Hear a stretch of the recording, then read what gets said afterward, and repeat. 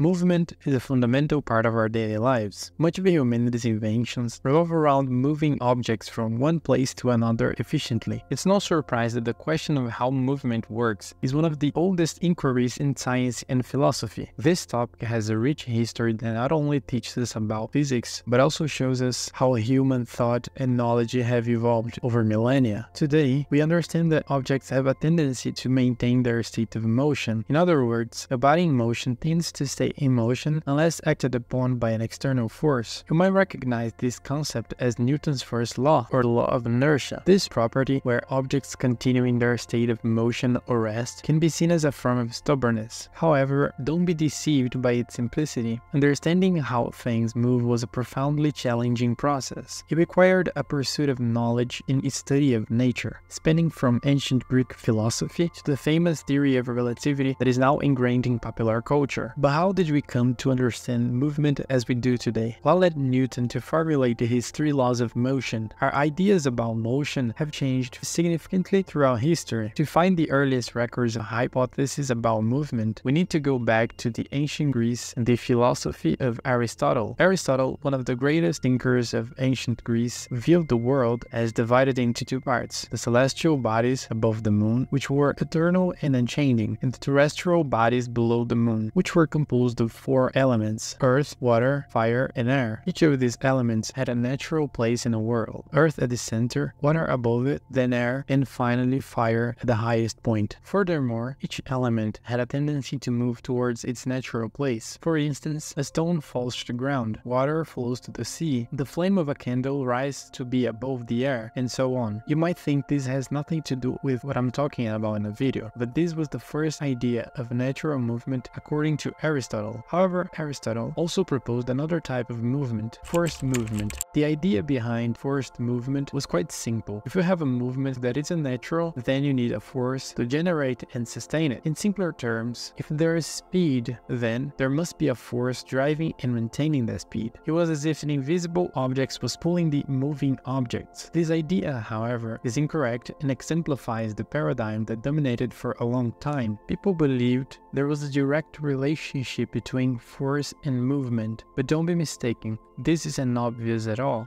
If you throw a stone upwards, which force are acting on it? One might think it's the force of gravity and the force with which you threw it. The correct answer is only the force of gravity. We've understood this for about 300 years. If by chance you got this wrong, don't feel bad, because it's not trivial. Even Aristotle made this mistake. Aristotle's explanation for this type of movement was that as the stone moved through the air, he pushed the air in front of it, creating a vacuum behind it. This caused the air to circulate around the stone, generating a force that pushed it upward. Despite this, Aristotle's idea of movement didn't satisfy anyone. One serious problem with Aristotle's hypothesis was explaining why things eventually stopped moving. For instance, if you roll a ball on grass, it will eventually stop. How could this be explained?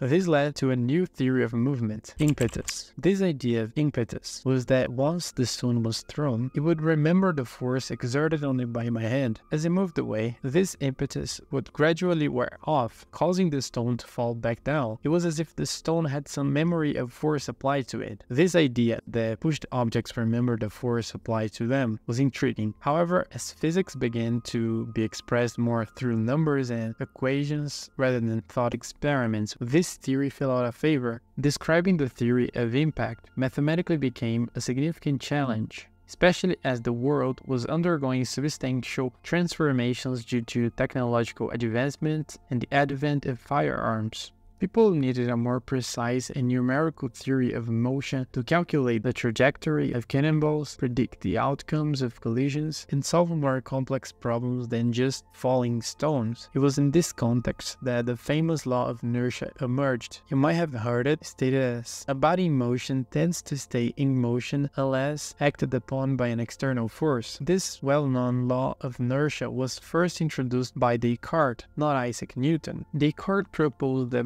bodies possess a quantity called momentum, which he interpreted as the total quantity of motion of an object. Descartes almost got it right. He defined momentum as the product of an object's velocity and its volume. However, we know that it's the mass of the object that matters, not its volume. The concept of momentum gained traction as various experiments with pendulums, springs, and collisions seemed to support the idea.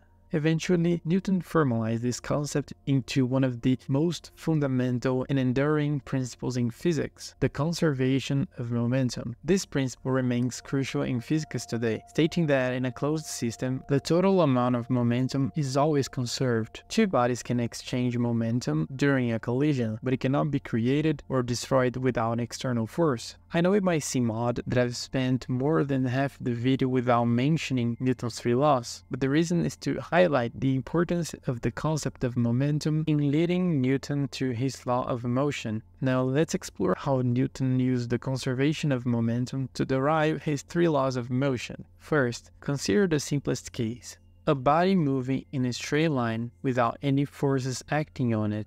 Since no external forces is acting on it, the physical quantity we call momentum remains constant, meaning the body's motion will remain unchanged forever. This is the essence of Newton's first law of motion, commonly known as the law of inertia. It states that if you have an object moving at a constant speed, it will continue to do so unless a force is applied to it. But what happens when a force acts on this object? We already know that momentum is conserved in the absence of forces, so the force must be associated with some change in momentum. Imagine you have a box and you want to increase its speed. To do this, you need to add momentum to it, which you achieve by pushing the box. Pushing the box to make it move faster means you've applied the force, and this force causes a change in the momentum, resulting in increased speed.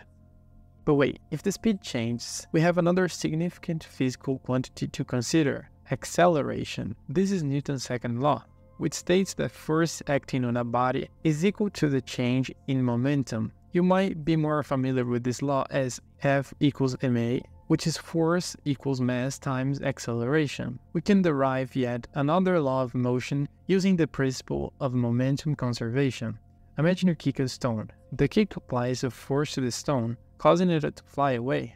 This means the stone gains speed and momentum. However, because your foot came into contact with the stone also applies a force back on your foot, resulting in a painful reaction. What you felt was the momentum transferred from the stone to your foot. This is the Newton's third law, which states that for every action there is an equal and opposite reaction. The force you apply to the stone is matched by the force the stone applied to your foot, but in the opposite direction. Before moving on, we must pause and appreciate Newton's three laws of motion, which have shaped and transformed society since their inception, are all derived from the same fundamental physical principle. For today's standards, this principle is incredibly simple. It's remarkable to consider that such a revolutionary impact on our understanding of the world came from one fundamental idea: the conservation of momentum. This way of thinking is so powerful that it underpins physics even today. Identifying physical quantities similar to momentum that are conserved is often the starting point for solving complex problems. Principles akin to the conservation of momentum are behind how I describe everything from the motion of planets and the movement of electric charges to quantum field theory and relativity. This is why Newton is regarded as one of humanity's greatest geniuses. It's also why, after all these years, we continue to teach and learn Newton's three laws. Thank you very much, and I see you next time.